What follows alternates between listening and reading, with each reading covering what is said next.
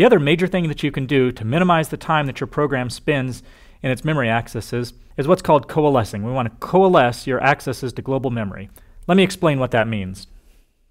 Whenever a thread on the GPU reads or writes global memory, it always accesses a large chunk of memory at once, even if that thread only needs to read or write a small subset of the data in that large chunk.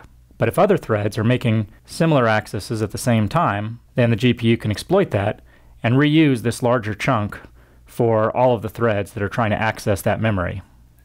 This means the GPU is at its most efficient when threads read or write contiguous global memory locations. We say such an access pattern is coalesced. In this example, every thread is reading or writing from a chunk of memory that's basically given by the index of the thread plus some offset. And so this is a coalesced access. This is good. You'll get very high performance on a memory read or memory write in this setting. In this example, every adjacent thread is accessing every other memory location. And so this is not coalesced. We would call this strided because there's a stride between every thread's access.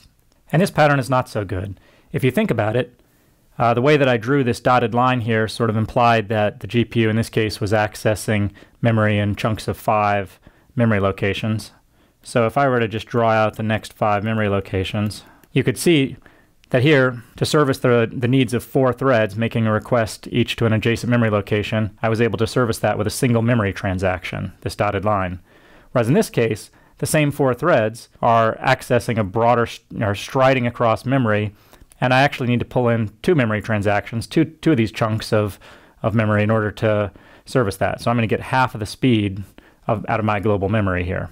You can probably see that the larger the stride between my threads, the more total memory transactions I'm going to have to do, and the lower my performance will get. At the limit, you can get to a place where each thread is accessing spots so far in memory or so unrelated to each other in memory that every single thread gets its own memory transaction. And this, as you can imagine, will lead to pretty bad performance from the memory system.